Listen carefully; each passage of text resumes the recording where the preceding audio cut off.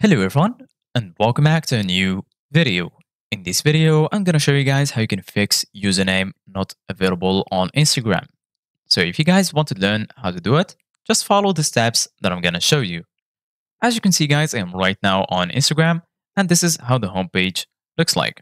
So right here in the bottom, as you can see guys, you're going to find all of the sections. Here you're going to find the home section, search, reels, and also your account section. So right now, let's try to change our username. So first of all, I'm going to click on my profile section. And then once you click on your profile section, here in the top, you're going to find edit profile. And right next to it, you're going to find share profile. Go ahead and click on edit profile.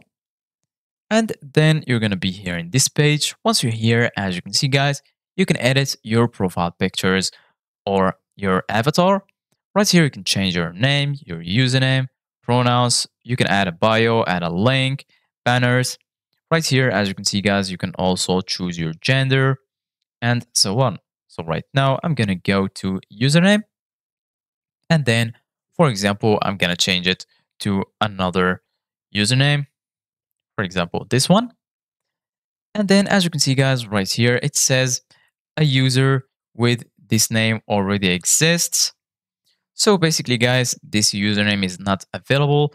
But if you want to make it available, you can add some other letters or numbers to change a little bit the username. For example, I'm going to add this lowercase and we're going to see if it's available. So I'm going to add some numbers, for example, this one.